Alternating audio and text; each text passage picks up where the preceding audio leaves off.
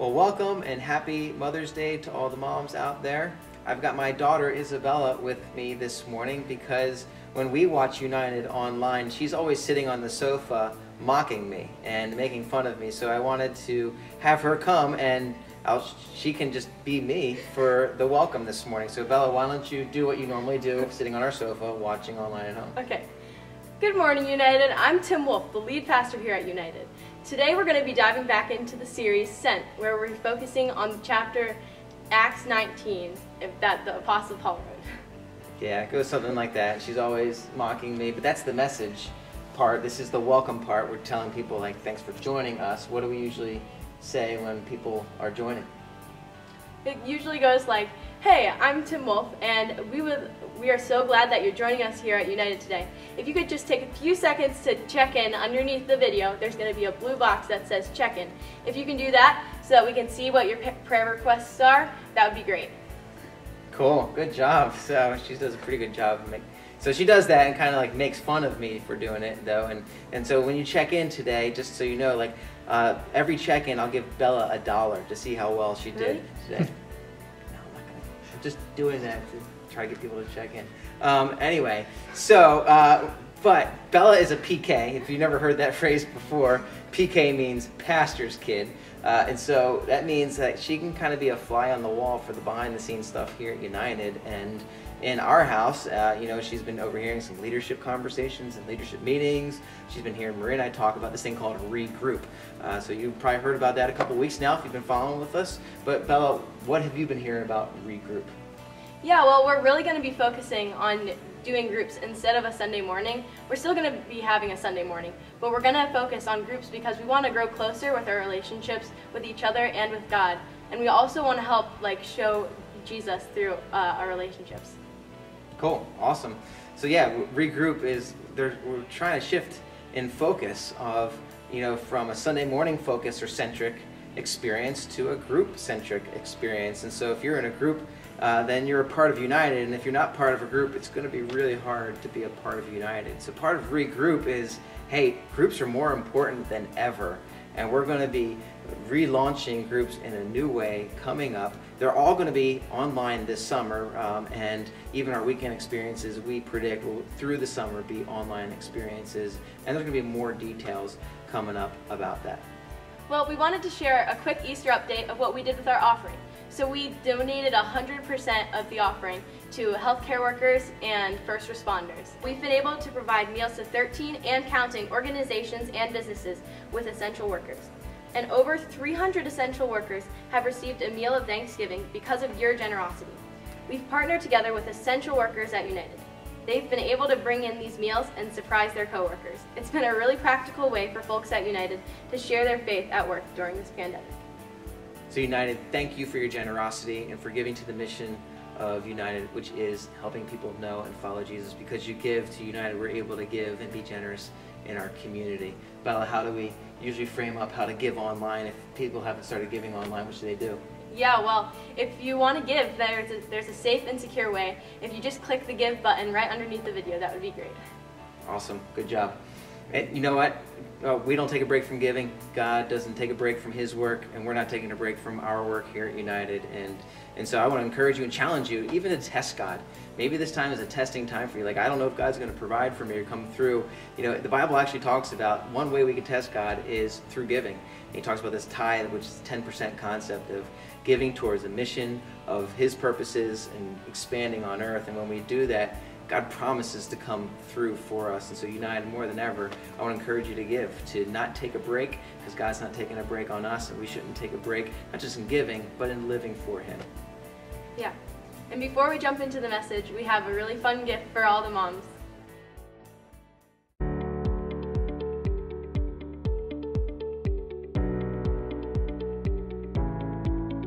One reason my mom is a hero of quarantine is because this past week she put together a stay-at-home prom for me and my sister, which was a complete blast. We got to get dressed up and just dance with the family and have a lot of fun. Moms are the real quarantine heroes because they are there for you emotionally and physically. She's doing so much in this quarantine. She's schooling us, and she's cooking and cleaning, and she's making sure to spend lots of time with us and watch movies that we want to watch and play games things and just make us happy. Mom is the best because she gives us fun activities during the quarantine. My wife is the real hero of this quarantine because of how well she takes care of our family. She keeps the home clean. She takes the lead on making sure our pantry is stocked. She educates the children. And above all, she just keeps us all sane. Nikki is a therapist who specializes in working with first responders. So she's our hero during quarantine because she's been able to continue to book clients through telehealth and be able to keep them in a good, healthy, emotional state. Because she plays with me and gives me toys and she makes crafts with me and she plays with me. Wife, you are the real hero of the quarantine because you have taken care of the household and kept our children safe, kept us safe, kept my hands clean and sanitized when I come back from the grocery store. Thank you for helping me and helping me with my work because it is hard. And about this coronavirus stuff, it's just really difficult. And we all love you, Mom. We hope you have a really, really good day for Happy Mother's Day. Because she planned fun things for us. And we get to go bike riding, we get to make fires, we get to roast marshmallows with my mom and dad. Melissa is the hero of our family all the time, not just during quarantine. She does an awesome job at loving us, loving God. She's been able to find awesome opportunities to not only serve our family, but also our community. And we just are so blessed to have her. They are there to make sure that you get it done and to just make sure that you're doing well. They are there for support and to keep the house together. My mom's a hero because she feeds us and keeps us healthy. My mom's a hero because she helps me play my piano and it takes a lot of patience. My mom's a hero because she helps us do our school quicker. See, put band-aids on my little fingers. See, what's my rag? See, racist speed. My mom is the best because she keeps me in check when I get emotional and she takes care of the house and all of us in it. That she lets us wake up at 7:30 every Saturday morning and lets us watch TV. And best of all, Mom gets us ice cream. You've been supportive of me ever since I came out the womb, and I know I can talk to you about everything without getting judged. Thanks for all the things you've done in the past life. I know it's been hard, but I hope today is going to be the greatest day. You treat me well. I love how you helped me in my homework this morning and I got it done fast. He's the best because he's my mom. She is one of the greatest people I know. I look up to her so much. She's just self-sacrificial and loving and so hardworking, and I don't know what I would do without her. Oh, my mom, she's the best. We love you. We thank you for being a fantastic mother, a great caretaker, and just a fantastic wife. Happy Mother's Day, I love you. Happy Mother's Day, Mama, I love you. Happy birthday, I love you. We love you. Happy Mother's Day. Happy Mother's Day, Mom. I love you. Happy Mother's Day, Mom. Happy Mother's Day, bye. Love you, Mom. Love you. I love you, Mom. Happy Mother's Day. Well, moms, you are the heroes of the quarantine and all of life in general. Happy Mother's Day. When I think of our home and our children and the mom in our home, my wife Maria, I think of my youngest son Toby. Toby loves to play games. Like, he loves playing games so much, he'll play Monopoly against himself. We even have 3 versions of Monopoly that'll be out at the same time. In fact, if you come into our home on a normal day, you'll probably wonder where the floor is because it's just covered with game after game after game that Toby has has out trying to play one game with a sibling or play another game with himself. And oftentimes he doesn't like to play a game by himself. I don't think most of us do. And so he will always try to get somebody to play with him. And just recently, nobody was up for playing with him. They were all in the midst of doing school or busy. And so was my wife. My wife was a normal afternoon for her, which is busy of homeschooling 5 children, trying to think about what we're having for dinner that night. She's choreographing a musical that's probably not going to happen. And yet she's got this 7-year-old boy saying, Mom, play a game with me, play a game with me, play a game with me, not giving up, relentless. And what does my wife Maria do? She stops what she's doing and she sits on the floor and makes my son Toby's day by just playing a game with him and spending time with him. And moms do a great job of helping their kids feel loved, valued, seen, appreciated. And my mom is a hero as well to me. So I remember just disrupting her life sometimes. At night, she would be reading a book in bed, and I would often climb on to the end of the bed and just start asking a couple questions, and she would start asking me a couple questions, and before we knew it, we'd be in this long conversation where she probably just wanted to unwind from her day and read a book. And when I think of my wife, who's a mom of 5 children, and my mom, and the disruptions that they face, I'm so glad that they often see those disruptions from their children as opportunities to value them, to love them, and to appreciate them. Moms, you are heroes in all of life because of these small disruptions, which can be huge disruptions at times, and yet you lean into those and create opportunities.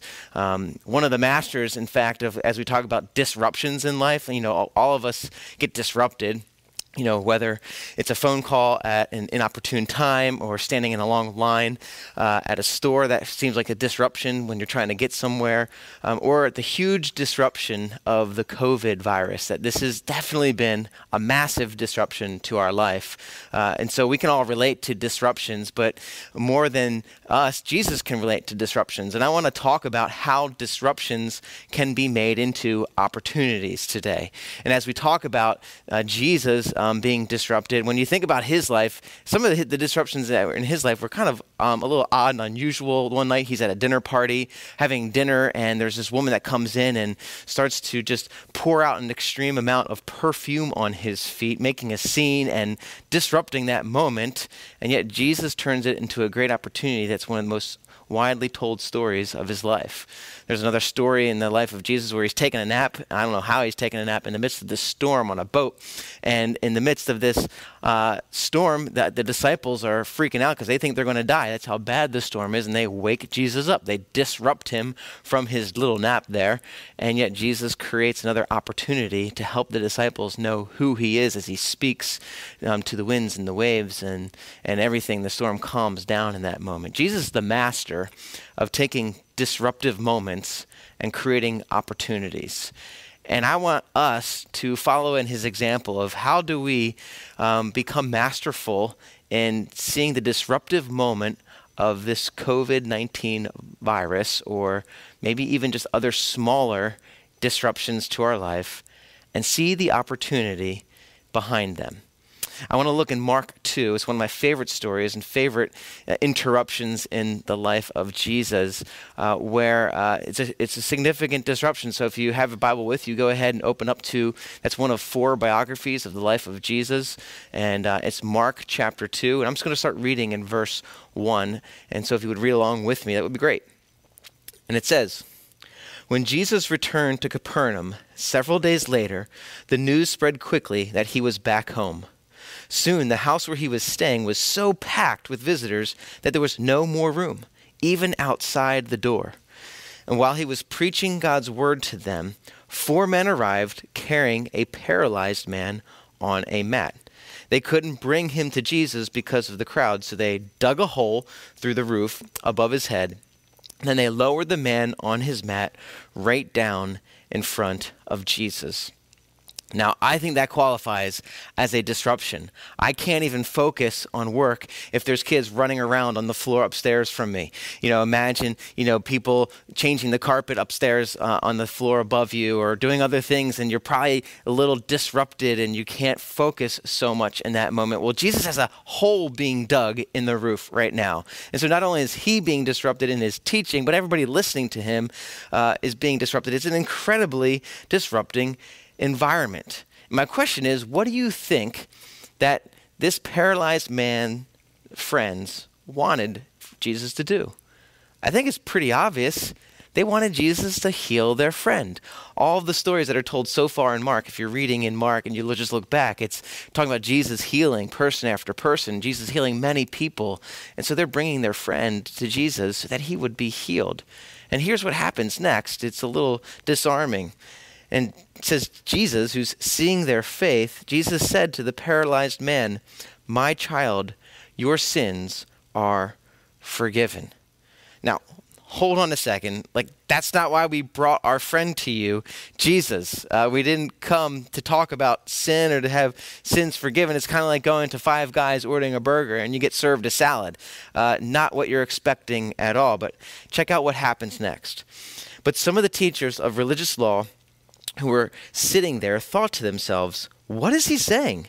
This is blasphemy. Only God can forgive sins."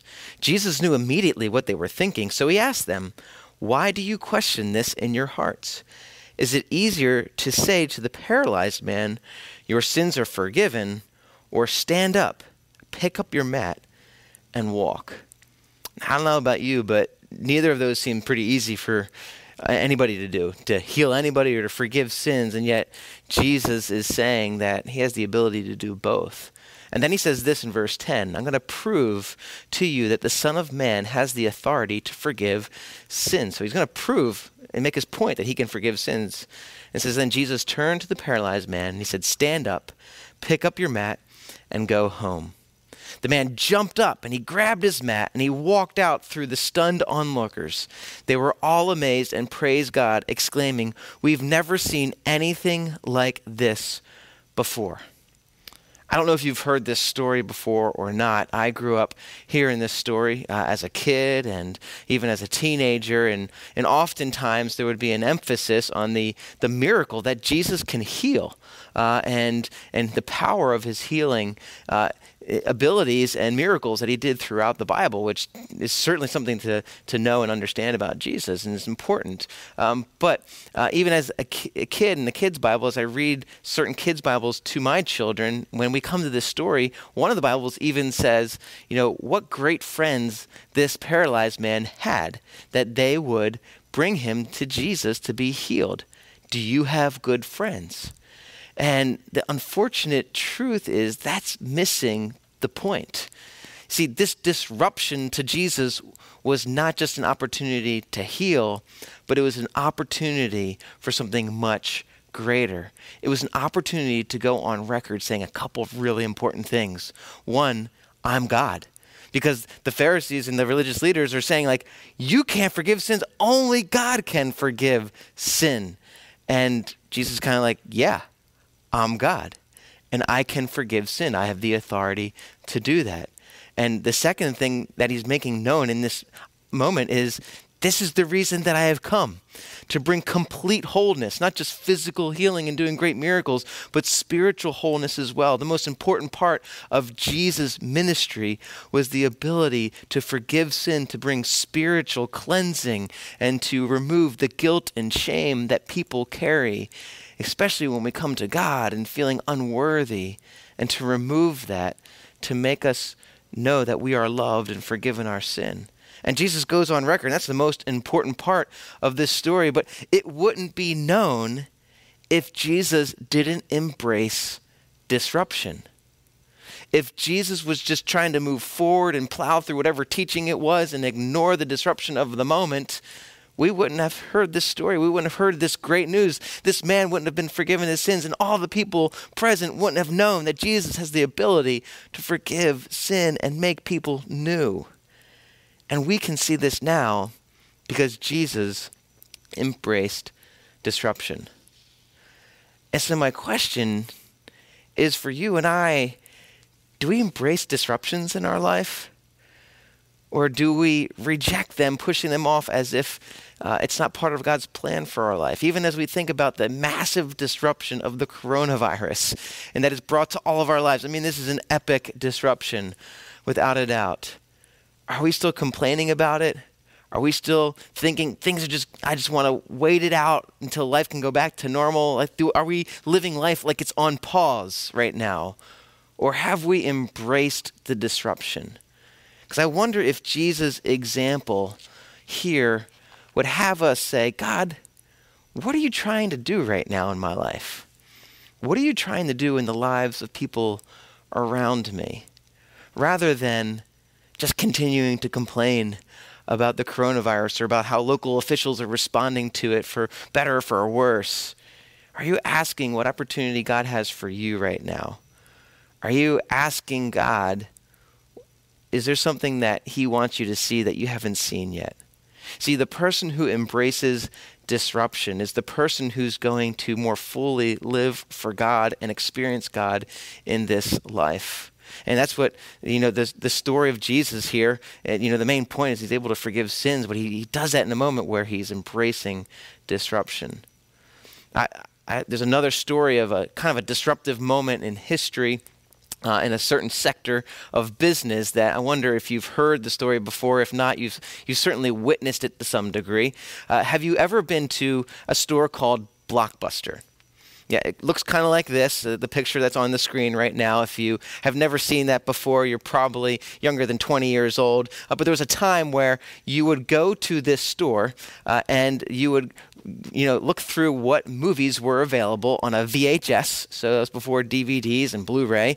And you would pick that out, rent it for the night, and then bring it back the next day. If you are not familiar with Blockbuster, go and hit pause, and if there's somebody that you're sitting with that's a little bit older, ask them about their Blockbuster experience. But I remember one time in a snowstorm when schools were canceled and my brother and I were sick of watching The Price is Right and Jerry Springer and whatever else was on TV. We said we just need to watch something else after day 3 or 4 of schools being canceled. We walked 3 miles to a Blockbuster Video to rent a VHS and then turned around and walked 3 miles back home just to watch a movie. Today you can just hit play on your remote control on your TV and be able to watch a movie. But at that time, Blockbuster was the big store. In fact, Blockbuster's peak was at about 2004. 2004, Blockbuster's peak revenues and value was estimated around $6 billion. It's a lot of money, $6 billion. They had 9,000 stores, 60,000 employees. Well, in the summer of 2004, there was a smaller little company that was also kind of in on the home movie watching experience that came to Blockbuster with a proposal saying, we would love for you to buy our company. You're the bigger company. We'll sell it to you for $50 million. That company was Netflix. $50 million is a drop in the bucket for a company that's valued at $6 billion. And as the story is told, the executives at Blockbuster laughed at those that were making the proposal from Netflix. Now, if you don't know what Netflix was then, let me help you because it's not at all what it is now. This picture here is a picture of what you would get in the mail from Netflix. It's a DVD that would be mailed to you, and then you would watch the DVD and mail it back. My wife and I had this plan, and we would watch about 2 to 3 movies a month, not in one day, from Netflix, and to be part of this plan. And so Blockbuster wasn't very impressed with their model. They didn't necessarily think Netflix had a corner on the market by any means, and that's why they laughed at them. But as the story goes, the very next year, Blockbuster's revenues fell $1 billion.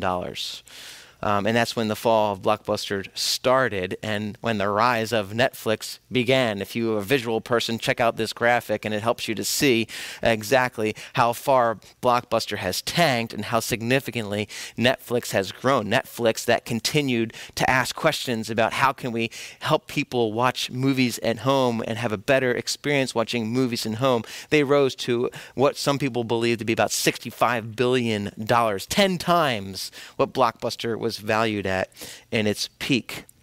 Now, here's why I share this story, is because there was a disruption in the home movie watching market, and Blockbuster didn't pay attention to the disruption that was coming.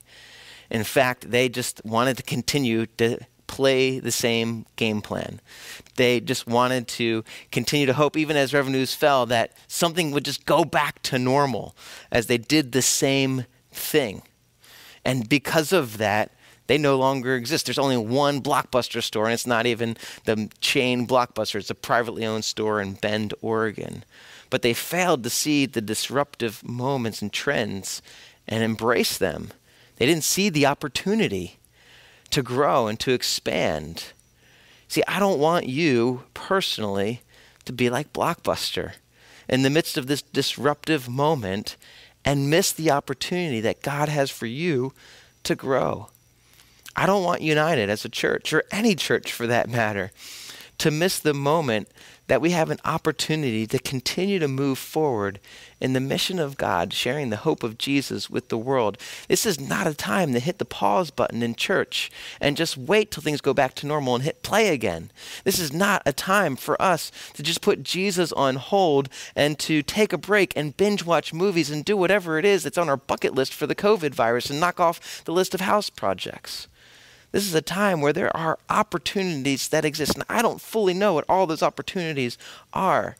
But when you think about the environment that we're in, this is the most disruptive moment of history, arguably. Schools are canceled for months.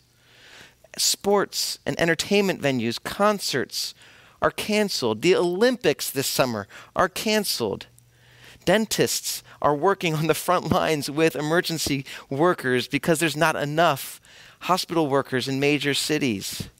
You know, for weeks, I don't know about you, but for me, I was just hoping that this would just all go away, it would pass over really quickly.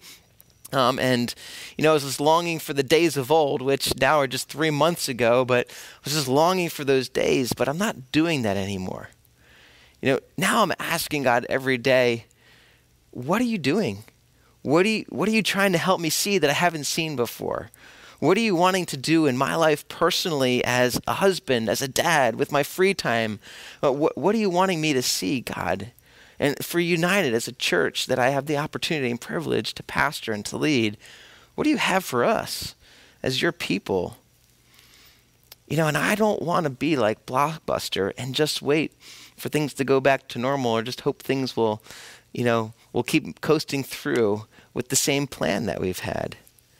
You know, and I've also wondered as I've prayed in this time, if there are things coming across your mind as you pray, as you think, as you reflect, that you thought, maybe I should do that now. Maybe I should try that. Maybe I should explore that a little bit more.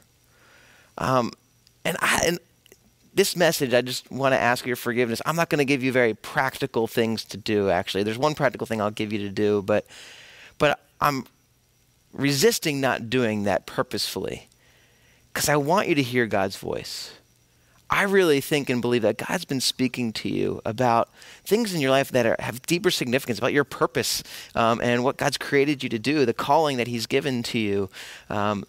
You know, I don't even know. Maybe it's just in your relationship with him, things that you've been resisting change in your life, and this time has created opportunities for you to reflect a little bit more. And I want you to hear God's voice more than my voice. You know, I don't know about you, but I've noticed a lot of changes already just because of this virus. Specifically, our family has gone out for walks as a family walk almost every late afternoon. And typically when we go for those walks 3 months ago, we wouldn't see anybody. But today, we're seeing people in our neighborhood we've never seen before. We're seeing teenage kids hanging out with their parents that I'm sure didn't hang out before. We see teenagers playing in their yards with their adult parents in their front yard, which is really cool to see. And I haven't seen that in 3 years in my neighborhood. And I've been driving by these houses for 3 years now. You see, things are happening. We're having experiences. We're having family dinners again. And we might be annoyed and like done with this season, like ready to move on. But I wonder if some of us are saying, this is nice. This is a nice way to do life. I actually have a day where I rest now. Actually, I'm tired of resting. I'm ready to get to doing something. And I'm wondering if in some of these different experiences that we've had because of the force of being quarantined, or the forced quarantine in our life, if these things are helping us to think more deeply about what is it that we're living for. See, I think we're living in a pivot point in history where businesses are going to be changing, education is going to be changing, churches are going to change, and I think people will change too. I don't know if that change is going to be good or bad. I have no idea. But for you and I wonder if COVID-19 and his follower of Jesus Christ is a wake-up call, that God could use this for good in our life, that we turn to God today and embrace the disruption. Remember, Jesus embraced the disruption. Netflix, they got rejected by Blockbuster, but they continued to move forward. And I wonder if you and I, if we embrace disruption, stop complaining about the virus, stop fighting it and resisting it and just wishing it away, we would say, God, what's the opportunity for me to grow in my walk with you? What's the opportunity to build bridges with a neighbor or a friend or a coworker that I haven't really connected with before? What's the opportunity to maybe just take some time to pull back and reflect on what it is that I'm doing with my life, and is that what I'm supposed to be doing with my life? What's the opportunity that's in front of you? Are you embracing the disruption or not? I don't want you to see this as a break. I want you to see it as an opportunity. I don't want you to be lazy or wait to be asked to do something by some boss or coworker or somebody at church, but to take some initiative and to say, try something new. I think God has put a dream in your heart and a voice that maybe even in your mind that's been bouncing around for a little bit. And maybe it's time just to take a step in the right direction, in that direction. To pray about it and to take one step to be faithful. And maybe even just this whole month, the rest of May at least, is a month for you to just go to God and pray. And pray specifically, what is the opportunity? What is the thing that you're calling me to do? What is the passion that you've given me? What is the gifts that you've given me? Am I using those things or am I squandering them? Because right now you can have opportunities to self-reflect and move forward. Maybe you're thinking, Tim, I'm super busy. I've never been busier in my career field and whatever it is that you do. Like you're thinking, I don't have that time. Well, I would encourage you to try to pull away and take some time to be with God and to hear his voice. Don't fall into blockbuster thinking about how things used to work and we're just going to go back to that way. Paul, the Apostle Paul, writes in the book of Ephesians, he talks about be careful as how you live, not as unwise, but as wise, making the most of every opportunity. He's talking about, hey, there's opportunities that are out there. Make the most of them and learn what the will of God is. And if you're hearing me talk right now and you're just kind of, maybe you're responding, you're kind of like cynical, thinking like nothing's going to change as a result of this disruption, I would just encourage you to pray and ask God to open up your heart and your mind to his Spirit. Maybe you're skeptical and you're thinking, well, I don't think anything can be accomplished when we're quarantined or when we're unable to do things. Like, I don't see how we can see this as an opportunity or move forward. I would encourage you to, ask God to do more than you can imagine. Maybe you're just tired right now or disinterested and you've kind of disconnected from Jesus. I would encourage you to pray that God would restore to you the joy of your salvation. Maybe you're confused. You're just like, I don't know. I don't hear God's voice at all. I don't see anything clearly. I don't have any clear direction. Maybe you just need to start asking God to give you clarity. And maybe you're with me on this as I'm talking about. And yes, I'm longing for more. I want to see the opportunities. I want to grow. I want, this disruption to be embraced in my life and to be used for good in my life and the lives of others around me. I want to see Jesus' name proclaimed and more people come to him. I want to see more people live out their personal calling. Maybe you're all yeses to all these things. And I would just encourage you to make sure you're leaning into God, hearing his voice and getting clear direction, that he would make clear his ways for you. I've been asking God and praying this prayer for weeks now, and it's been a hard prayer to pray, because I often just like to go and do. I do, go. I don't often sit and listen. I'm not really good at being and just like sitting in and understanding the truths of God and just being able to pause in those moments. I just want to go do, so it was refreshing when after, 2 weeks of being cooped up, there was at least some volunteer opportunities to get out a couple times a week and to volunteer and to serve. But this time has allowed me to dig in with God a little bit more, to read and to learn. I've been doing some online coursework. I've been receiving some coaching, and I've been doing more praying. And this time has been incredibly helpful for me personally. And it's also been incredibly helpful for me as I think about United, and I'm more excited about what God is doing in the lives of people at United and what he wants to do in and through United. And if you stick around for a little bit, I think you'll understand why it is that I'm excited. We're going to be starting a new series coming up in a couple of weeks called Made for More. And the heart behind this series is we study and explore the book of Ephesians. It's almost like a follow-up to our study in Acts. We're going to wrap up Acts this month, and we're going to move forward in the book of Ephesians. It's like the constitution of the church. In the same way, there's a story behind how the United States came into existence, and there's a constitution about how the United States is supposed to function. Well, Ephesians is kind of like the constitution for the church. And as we read through Ephesians, the constitution might have already disengaged with that word because you're like, I am not excited about history or constitutions or anything like that. Don't stay with me for a second, because this is going to be an incredibly exciting time, because what we're going to see is Acts lived out in the next generation of the church here through the Apostle Paul, and as churches continue to get planted and started, where people they never saw church as a place to go on a Sunday morning and then come back the next week, and that was church for them.